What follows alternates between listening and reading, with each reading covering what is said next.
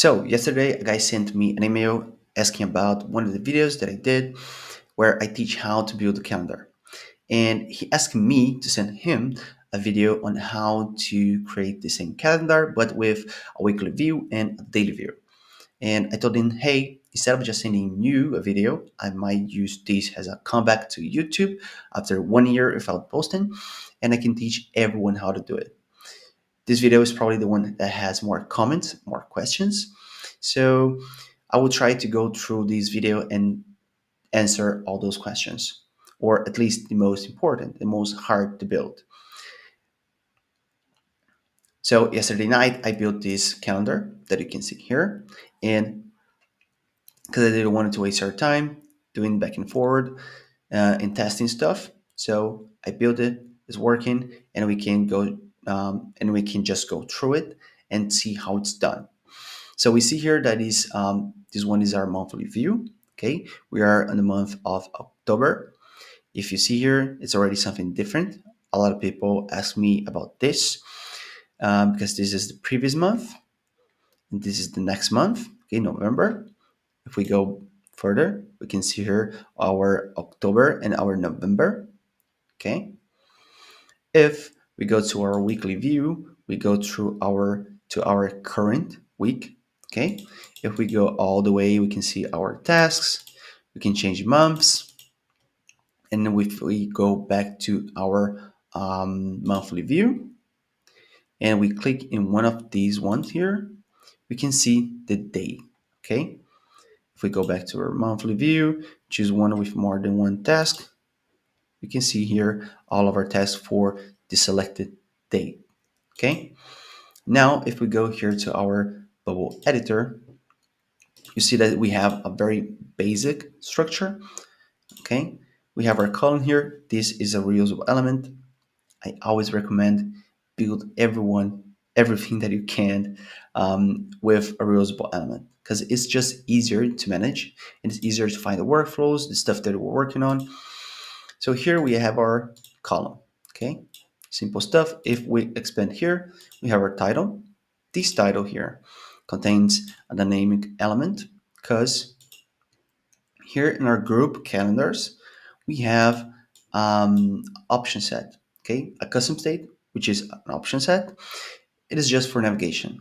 I created this basically so we can go through month, week, and day. Okay, monthly view, weekly view, and daily view.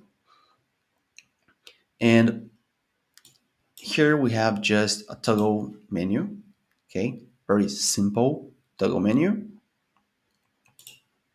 where we have here our option set. Okay, this group here is a month option set, and this one here is a week option set.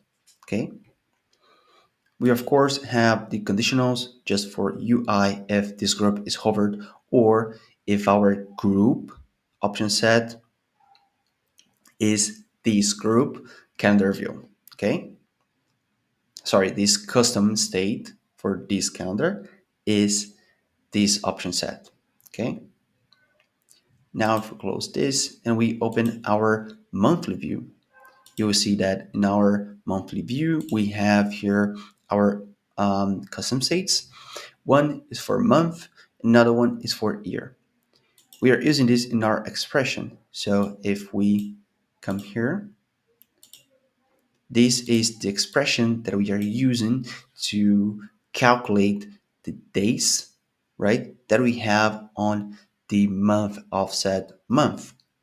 We always start from the current month, okay?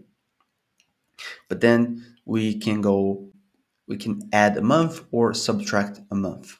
Same with years, okay? If we go all the way to 1, when we click back 1, which will be January, if we go back, then we go back to 2023, okay? I will have a Notion document, and this one will work, not like the last one. And I will do a step by step with all the elements that we have here and the expressions for each group, for each calendar. Okay, so don't worry.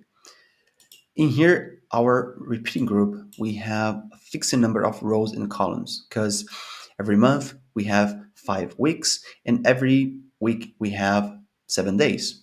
Okay, so this needs to be a fixed rows and columns. And our data source is this guy here. Okay, so this guy is called get days. This is just one of the elements of the toolbox plugin. Okay, the expression one. So if we click here, if we can find here, you see this little guy here is the expression. Okay, and you can find when you download the toolbox plugin. So here we have our repeating group. We have the type of content is date, and the data source is days. And inside here, each cell, we have a group where the content is date. So we have date has a content, and the data source is current cell date. This text here is, of course, the parent group date formatted as just to show our day. Okay. So if you see here, it's just the D. And here we have our repeating group where we search for the tasks. This is the data. We're implementing data inside the calendar. So if we see here, search for tasks, we do a search for where a start date, or you can use end date, or you can use whatever date you want. Okay. So it's greater or equal to our parent group date rounded down to day. Okay, so we are saying basically this start date must be today, but it must be greater than midnight. Okay, and here we have start date less than parent group date rounded down to day plus 1 day, because then we are saying, hey, I want all. So this task must be has a date less than tomorrow at midnight. Okay. Then we have our test for this um, current sale date. Okay. When we have here and we say when the parent group date extract month is not the current date plus months main calendar month offset, which is basically the same expression that we have here. Okay. And then we have here just to for UI purpose. Okay. So we are basically saying when this date month is not the month that we want to display here, then we change the font color. And when this text is hovered, we also change the text color, the font color. Okay. Now, when we click here, what we're doing is basically changing the custom state of our navigation. So we will change the custom state of this guy here to week. Okay. And when we click on the month, we change to month. Okay. Here, if you see, we used to go back and forward on the months. And when we click here, we set the first. Okay. If it is not empty, we subtract 1. If it is empty, first we need to set the number that we want. So the current date time month. So this month is 9. Then we subtract 1. Okay, just when main calendar month offset is empty. We do the same thing when we go forward. Okay. First we check if this is not empty. We just add 1. If it is empty, then we select the current month number, and then we add 1. Okay. Here we just find the selected month, and then we display just the name of the month, and that's it for this one. The weekly is a little bit different because the expression is different. Because before we had to find the 30 plus days, but here we just need to find 7 days.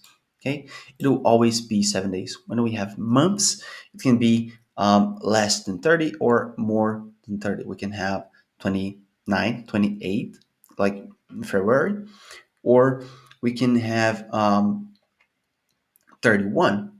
Okay, but here weeks always will, every week will always have 7 days. Okay, doesn't matter how many days we have on a year or on a month. So that's why it's different. This will also be on our Notion. Okay, so um, don't worry. And the structure is basically the same. We have a fixed number of rows, which is just one, because we want to display just 1 week, and the number of days that we have in a week. That will always be 7. Here we have basically the same thing. We have our group with current sale date, and inside we have our repeating group with our tasks. Same exactly um, search, okay, has the monthly calendar. And here we have our display the date of this parent group, okay. Here we have the same thing, but here, because we are always showing first our current week, we don't need to condition for when this is empty, because we are always showing first the current week here in our expression. If you check it here, we are always extracting the current date week, okay. And here, so here we just have to add 1 or subtract 1, okay. And when we click one of these in here or on our monthly view, what we do is first we have also a custom state in our daily view, which is the parent group date. And then we just navigate between the month or week to day, okay? So before we go to our day view, here in our weekly view, we have the option sets, the custom states, my bad. The custom states are just month offset and week offset. For now, we are using just the month, the week offset, because I didn't have time, honestly, to change, to add here to this code, to check the month that we're at, because then we can match the month for the current um, monthly view calendar, okay, with this one. So if we are in November and when we click on week, we can just transfer the month that we have on month to the week, and we go to the first week of November. Okay. For right now, we're always starting from our current week. So from these custom states, we only need the week offset. Okay. So here, the main calendar, we have month and year, here, month and week. Okay. And here in our daily view, we have just the group, okay, just a column. And here we have our repeating group doing the exactly same search, okay? Because here, instead of finding a number, we're just getting the exactly date, okay? So here we don't actually need this. I was probably just doing some tests. We don't need this. But here um, we have our group, and to go back and forward, we take the date, per group date, and we subtract 1, and here we add 1. So here is days, okay? One thing to notice, this guy here is parent group date plus days, but instead of just adding 1, we subtract 1. So we add -1, okay? Then all these groups here, they are connected to the parent group.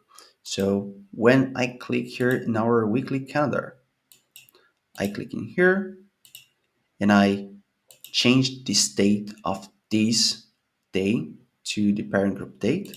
I'm saying, hey, I want this group here to be in 4th of November, let's say.